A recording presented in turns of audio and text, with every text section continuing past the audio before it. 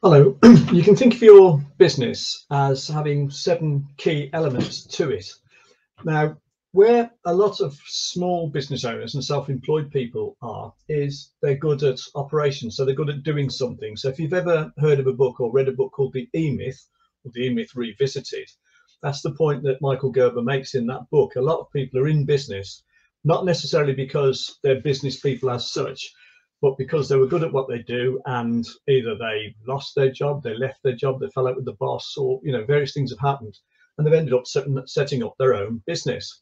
So most people are sort of strong on what they do, which is operations, and that's what's known as working in the business, and that's where a lot of people sort of stay, if you like.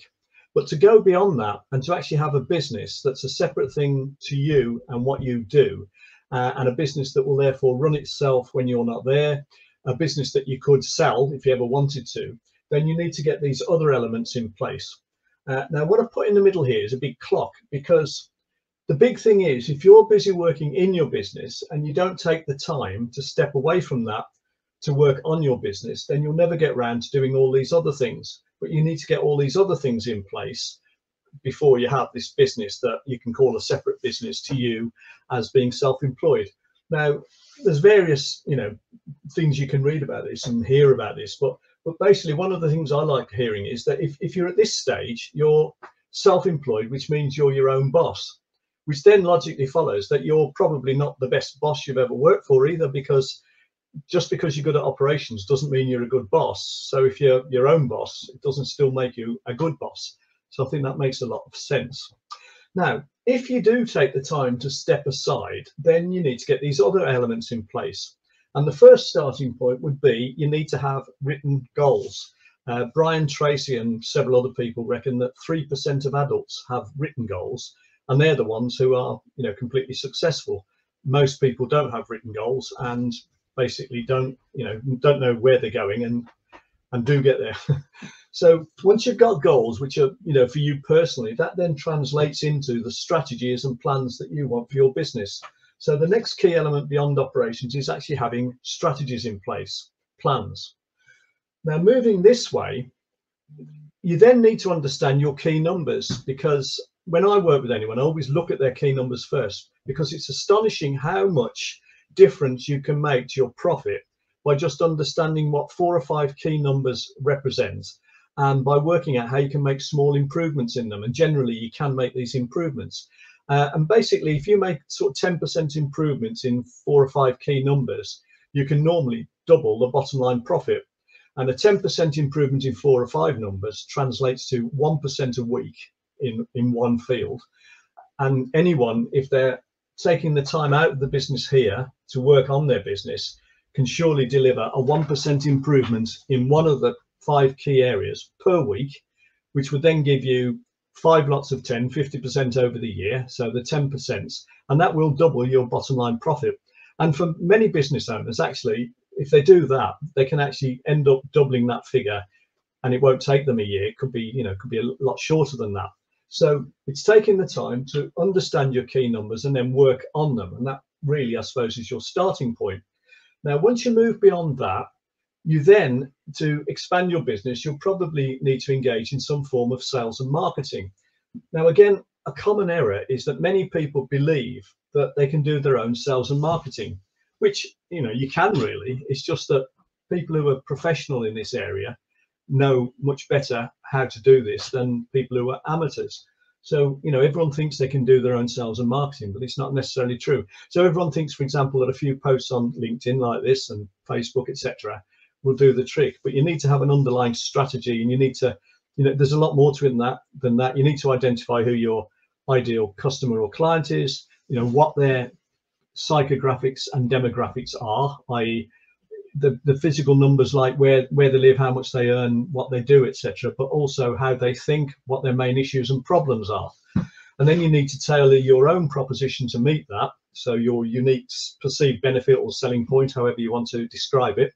And then you need to have systems in place to nurture them along their buyer's journey, to convert them from prospects, well, suspects at one end, into prospects, then into future buyers, then into now buyers, and then into customers. And you need processes in place for all of that. I'll come back to that. So that's the sales and marketing. Now, as the business expands, you'll be dealing more and more with people. And now, again, that's another huge area. So first of all, you've got customers, which links up here, but you also may have either teams or you may outsource. But either way, you need to be dealing with the right sort of people and getting the right sort of people to, be productive from your point of view, I suppose.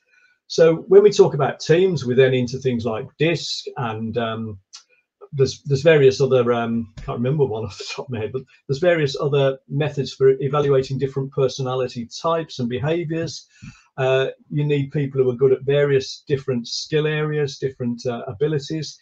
It's been estimated that there are 7 different types of intelligence, and most of us are really good in one or a few of those areas, but very few are, excellent across the board. So you need a combination of different levels of skill and intelligence in different areas and different personality types, so that everyone gels as a team.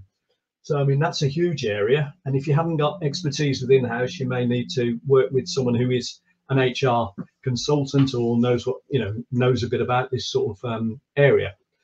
And then once you've got all these in place, you still haven't got a business that will run without you being there, or that you could sell, unless you've got systems in place. So you need to be able to systemize your business. And what I mean by that is you need an organ. So Michael Gerber, for example, in his book talks about knowing your organization chart, mapping it out, putting various roles into the organization chart, and then working out what the functions are in each of those roles, what they're supposed to be doing, and then working out systems, writing out systems, so that anyone who takes on a particular role on a particular day could step right in and follow the process, follow the system, and the business will still run because they know what they're doing. So it's called systemization. And that is really important. And if you've got a systemized business, it becomes worth a lot more in terms of potential sale than if you haven't got a systemized business, because it means it's a business you can sell. And the other thing is, if you haven't got a systemized business, you won't be able to make a clean break if you did sell at any stage, because you'd be required to do an earn-out period, because you'd need to be there. And generally that means you won't get anywhere near as much proceeds, if you like, because by the time the earn-out period's over, you'll probably find that the numbers that were agreed haven't been hit, etc., etc. So you need the systems in place to ever be able to make a clean break. So there you have it. Now, the interesting thing is, if you were to take your own business and you were to draw a line here, 0 in the middle, 10 on the outside, or 5 on the outside, whichever works for you, and do that round and then score yourself, then if you had a really properly functioning business, you'd be sort of 8, 9, 10 on all of those. You'd have a fairly round wheel. Whereas if you were the other extreme, which is you're good at something but you're not really good at the rest of it, i.e. good at operations, you just have a spike there, and then everything else will be like very bumpy. So it would be an interesting exercise just to see how rounded your wheel of business is. So there you have it, the key areas that you need to develop to have a business that runs when you're not there, and a business that you could sell should you ever wish to. I hope you found that interesting. Thanks very much for watching.